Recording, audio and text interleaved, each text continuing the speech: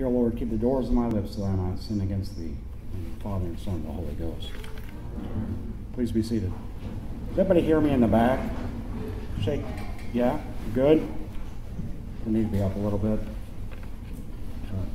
I am a low talker. I have a very deep voice. If you can't hear me, just do something like that, and I'll catch you and I'll raise it up. Sound fair?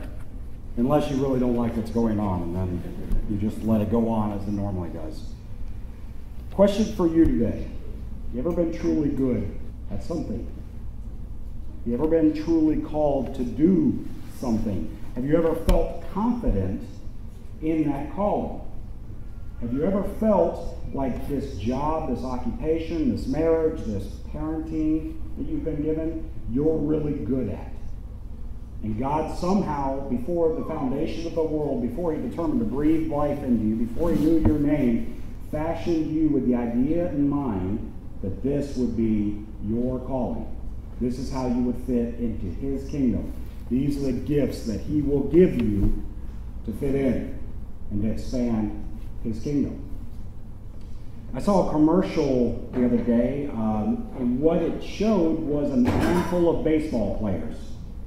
Those baseball players were pros, and they were hitting, catching, and doing those typical plays of the week. Already ran one out. I need to start it.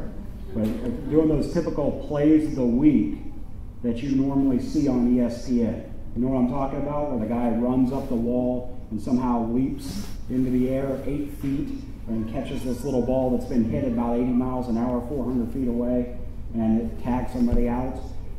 These baseball players were doing this in this commercial, and what they did in between, as they were showing each face, was they showed video from when they were little boys.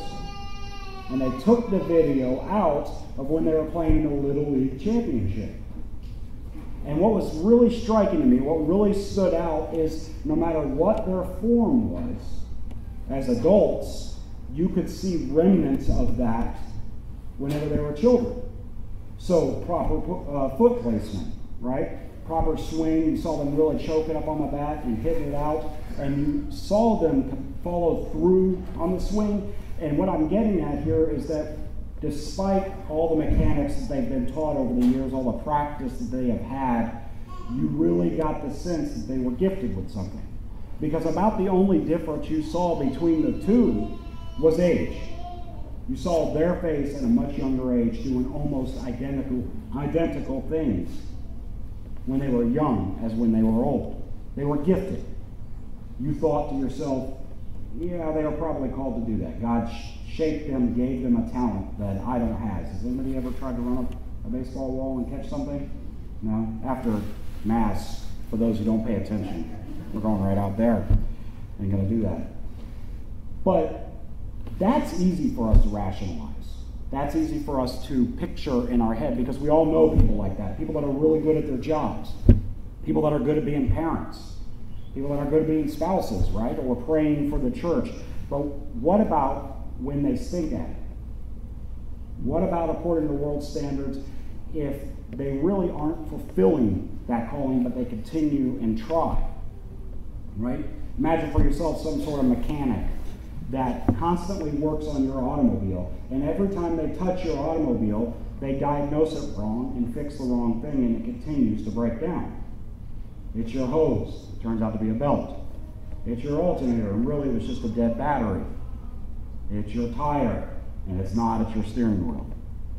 Eventually, the world would let this person know that they probably should move on, find another calling, if you will, because they stink at it. Correct? At the very least, you wouldn't take your car to them. The prophet we read about today, according to the world standards, would not be fulfilling his calling. A lot of people would tell Jeremiah, you might want to move on. You might want to do something else.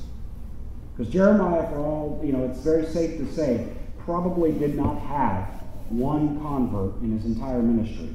For decades, he did not have one person say, you know what? You're making sense. I'm going to listen to you and repent. Because Jeremiah came from a particular family, a high priestly and prophet family, Hilkiah, to where he was called to minister to the people of Judah. And when he went to Judah, and when God sent him there, he said, you need to tell my people to repent. They will suffer destruction. I will expel them from this land. I will send them into captivity if they do not repent. And not one person listened. See, unfortunately for Jeremiah, the people were okay. Everything was going smoothly. Josiah was king when he started, and everything under Josiah seemed to be going in the right direction. People started to repent a little. They had gotten rid of pagan worship. The borders kind of increased. And you know what? Assyria had fallen. And if we remember, Assyria 100 years before had totally decimated the northern kingdom. If anybody's not familiar with Assyria and their methods, what they generally did was walk into your kingdom, demolish everything, poison the land, raze down your houses, and then they would kill the children and the elderly. Then they would take your wives and sell them. And as they put a hook in your nose as a man, they would drag you off to another kingdom, like cattle. And they did that and separated families like that for one particular reason. It's so that you would never get consolidated and revolt against the kingdom of Assyria. That's what they did to the northern kingdom. So as fathers and mothers were sent all over the Assyrian Empire, they most likely never saw their children, grandparents, their spouses ever again. And God warned them that Babylon was being raised up, and they needed to repent. And it had only been 100 years before that this happened. And they would not repent. Because to them, they were worshiping. Who's ever heard the old adage, whenever you meet somebody who may not go to church as much, may not be as involved with God as much, who'll tell you, well, I'm a murderer. I'm all right. I can do church out of my home. That's how they were. And to put that in perspective for you, what happened in our own history 100 years ago? Less than 100 years ago, we had some of the biggest atrocities during warfare, right? In what was known as the largest war ever to occur. And yet, how fresh does that feel in our mind, the history during World War I? It feels like centuries upon centuries ago. Ancient history. That's how they felt. So, when Jeremiah shows up in Israel and he's looking at them, telling them, you know what? You're being evil. You need to repent. He's going to cast you out. They think he's kind of crazy. Because they've got a little money in their pocket. Assyria is gone. Babylon sure is raising up, but they're nowhere near what Assyria was at that time. And Egypt, although they just killed Josiah, really isn't that much of a thorn in their side as long as they leave them alone and send them a little money. They're doing good. So Jeremiah's message wouldn't put people in the pews. It wouldn't scratch their ears. It wouldn't fill a plate on Sunday morning or Saturday, if you're Jewish. Right? And instead, what it would get is people to look at you, say you're crazy, and ignore your message. And that's, in fact, what happened to them. Oftentimes they ignored, but many times they beat him, they tortured him, they made fun of him, and they sent him on his way. So what was his ministry? What was he called to do? As I said, he started during King Josiah. So he was in a relative period of prosperity when Josiah was getting rid of pagan worship and trying to get Israel on the right track. So God said, go to the northern kingdom, those remnant that are still there, and tell them to come down to Judah, to move in, right? To be part of that kingdom, to be engrafted into the kingdom of God again, right? And they would not listen. And he uses imagery where he tries to show how they've just abandoned and left their faith. He describes the northern kingdom as a newfound bride who trusted in God, who followed him through the desert and was given this land, but then turns around and says, you turned my land into an abomination, and that's why you were sent on your way. I'm paraphrasing. He tells them and explains to them that there is, if you have repentance, a way to be brought back, and they do not listen. From there, he starts to be sent to Judah and the people of Judah, right? Because the northern kingdom, what's left of them, are not going to come back. And as he's going around the people of Judah and he's describing to them their faithlessness, he tells them to have faith, to trust, and to repent. And constantly the people gave him a response of the temple of the Lord, the temple of the Lord. And what they meant by that was, you're talking about having us destroyed. That applied to the northern kingdom. It doesn't apply to us. We have the temple of God. God will not come in and destroy his own temple. He's promised this to us. And they kept about their way. God would not leave us because he gave us this land. He chose Jerusalem above all cities, and this is where his temple is. And they went about their way. And so he describes to them what kind of faith they need and what they're lacking, especially after a point when they said, you know what, Babylon's getting kind of big, we need to make alliances. And they started to go out to the neighboring nations, the pagan nations, and bribe them to join them in a revolt against Nebuchadnezzar. God says to them, you are putting faith in the wrong people, in other nations. You're putting it in man and not in me. And he describes them as a taramis tree. What he says is you're going to be like that tree, which is very common in that area, something we've never really seen. It's a dry shrub with a couple of flowers on it that grows in an arid place, a desert. It has very little use other than shade in the desert. And in fact, the people of Israel often used it as fertilizer. They would cut it down, burn it up, and spread the ash. That's how he described their faith. He said you could be a big billowing tree next to a flowing river, never having to worry about drought, never having to worry about plight or anything else coming to that tree, because you would be stable, drinking the water from that flowing river, that living water. And instead, they chose to be in that dry desert as a shrub tree that was good to be burned up. So obviously, people were not happy to see Jeremiah come. Which brings us to our message today. And whenever we're reading it, we're saying, okay, it sounds as if he had a little down day, but then he gives in to God. But I don't think we get the full perspective of what was happening. Just prior to that, Jeremiah was sent out to a valley. And that valley is just right outside of Jerusalem. In fact, if you're on the Temple Mount, you can look down and see it. And it was often referenced by many prophets. This valley is right outside the potsherd gate. And they called it that because people would bring their pots that were broken, their cisterns, and they would throw it down the valley. Nobody wanted to live at the bottom of the valley, so it became what? A trash heap, a dump. And in this dump, they would have fires lit to burn up that trash. And God tells Jeremiah, go over there and preach my message of repentance. And he does so. He stands in the dump and preaches that message of repentance as people are coming by dropping their trash. And he's telling them, this is going to happen to you. He holds up a pot and he breaks it. And he says, this will be your kingdom. Does he end there? No. He walks up from the valley to the Temple Mount and walks into the temple, and he starts to give the same message. And inside the temple, the head of the Levites, the one in charge of keeping order and good discipline, inside of the temple, does not like his message and has him beaten, and then throws him in stocks for the evening and puts him in display outside the gate.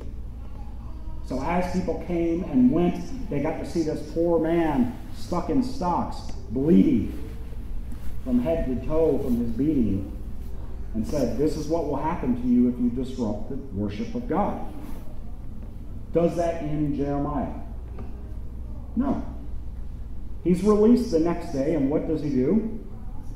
He walks up to that head of the Levites, and he stands in his face, and he says, God's changed your name. It's going to mean terror on every side. And you go, what does that mean, terror on every side? Well, it means that everybody around that person will be dead. As he looks to his left, to his right, and behind them, that person will have terror all around him, and he will live as he's taken into another country with those images engrafted into his head. So that's when the reader gets pumped up. That's when the reader says to themselves, Jeremiah's kind of tough. But then we're let in, and the readings don't really show you the full picture, but we're let in as to why he was called the weeping prophet. The weeping prophet Jeremiah, at this point, you would think he's pretty emboldened, and instead goes to God and says, why did you call me to do this? He's had enough. He was beaten the night before. He was imprisoned the night before. He was a display and ridiculed. He is done. He doesn't want this calling. How many of us have had that at some point in our life? If you haven't yet, you haven't lived long enough yet. Because I guarantee at some point in your life, you're going to feel like God is telling you to do something. You're going to see him drive you to make a decision that ends up fruitless or bears no fruit, and it may be for a lifetime. You will eventually be told to do things like, oh, it's probably time to get in the house. Uh-oh, lost your job. Hey, you should marry this person. Uh-oh, they left you. Hey, you should teach your kids about Christ. Uh-oh, they don't believe. And each time you're going to sit back, crushed, going, are you playing a game with me? Why did you pull the rug out from under my feet? And you will give up. If you don't, it will happen eventually.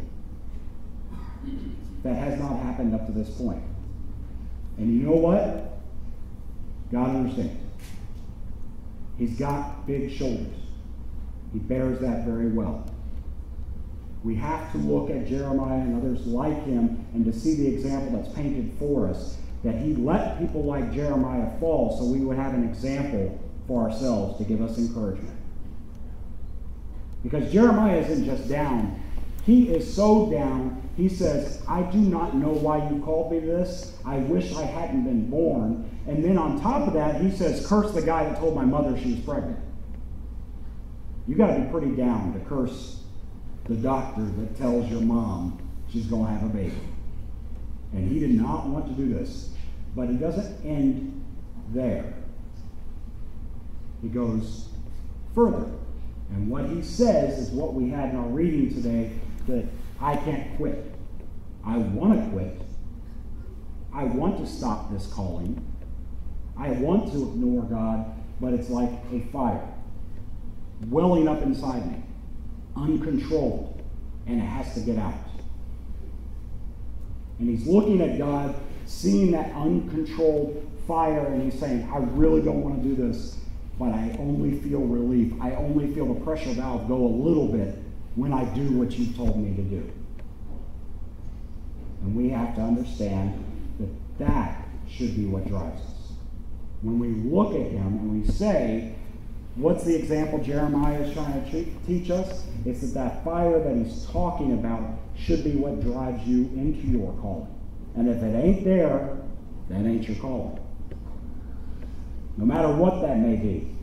And it could be an occupation. It could be prayer. It could be being a good spouse or a good parent or whatever. But that fire is what drives you. Now, I tried to think a little bit about an illustration with what that fire, how to describe it. And I remember at a time when I lived in California, about 3 or 4 years, and I loved it. I really loved it. The weather is great. It's perfect. It's not like here. And there's In-N-Out Burger. If anybody's from there, they'll know exactly what I'm talking about. And a whole bunch of other stuff. But there's one flaw with the place. The flaw is it gets really dry in Southern California.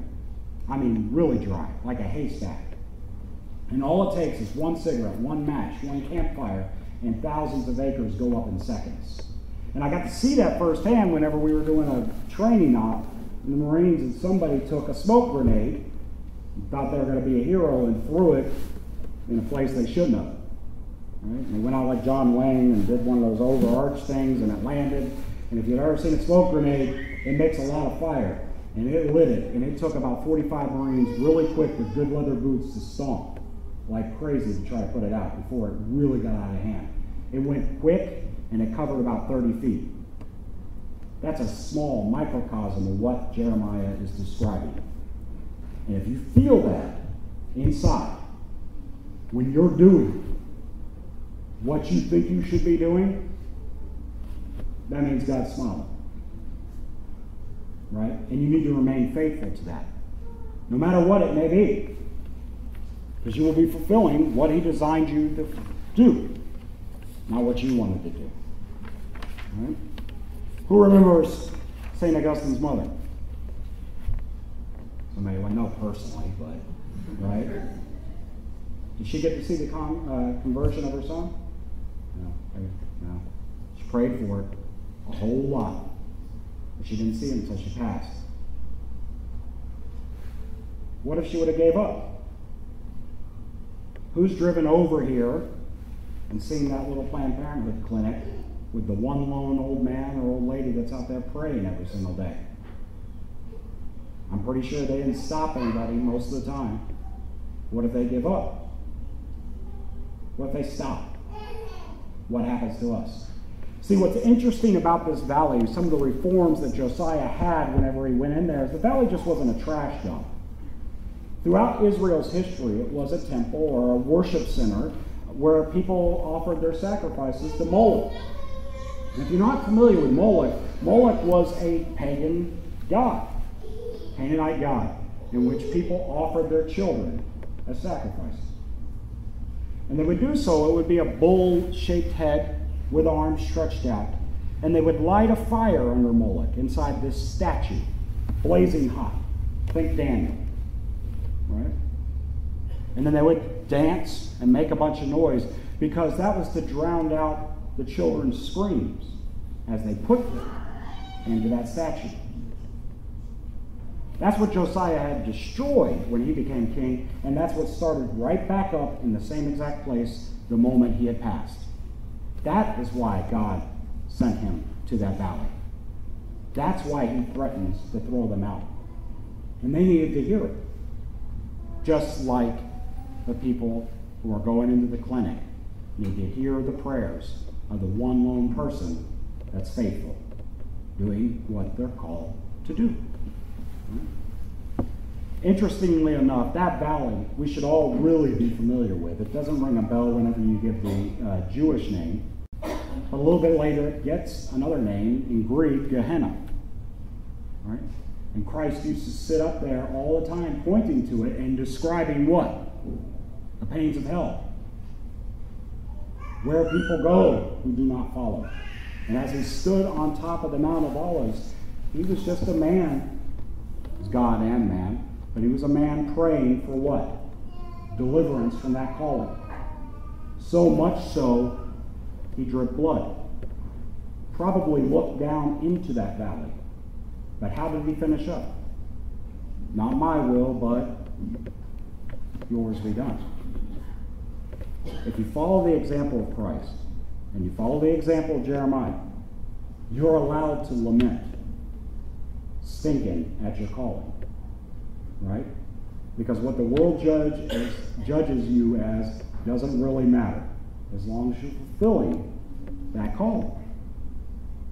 And if you keep that in the back of your head and then have the faith that Jeremiah was calling them to and trust in God, there'll be rewards. And it might not happen in your lifetime. Like Jeremiah, you might go home and never see one convert according to your work. You might live to 80 years old and not understand why you had that cross to bear all 80 years. But one day it'll make sense. And you just have to trust in him. Amen?